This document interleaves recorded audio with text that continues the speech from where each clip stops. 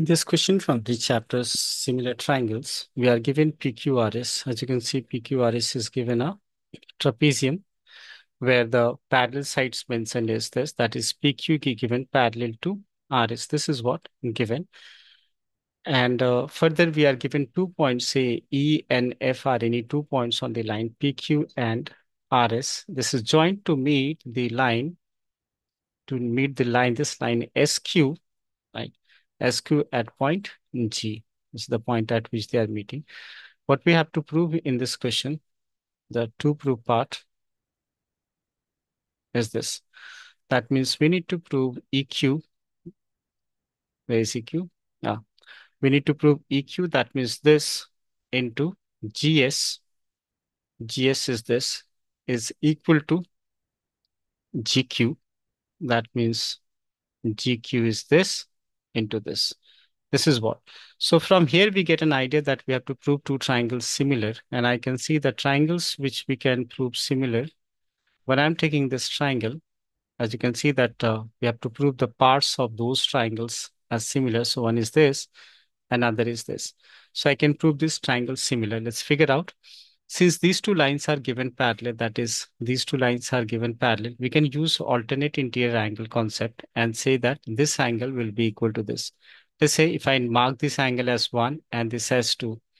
Further, considering this as the transversal, considering FG as the transversal, we can even say these two angles are equal. So that means I can say angle 3 is equal to angle 4. This way we can write the two triangles, make the two triangles similar.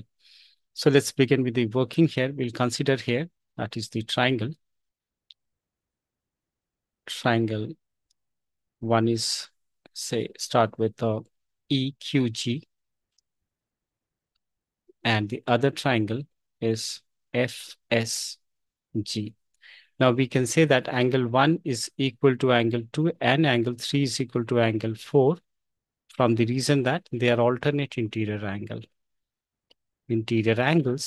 So now we can say the triangle, that is the triangle EQG, is similar to triangle FSG. Once these two triangles are similar, I can write their sides proportional. So let's say if I write EQ in the left, then it should be, the other triangle should be FS is equal to, if I take the last two letter, that is QG, then it should be SG. Now, from here, if I do cross multiplication on this step, if I do cross multiplication here, then it's going to be what? That is EQ multiplied by SG or GS is the same thing, is equal to GQ or QG into FS. So this is what we needed to prove here. That is, this is what we needed to prove here, and that's we proved it.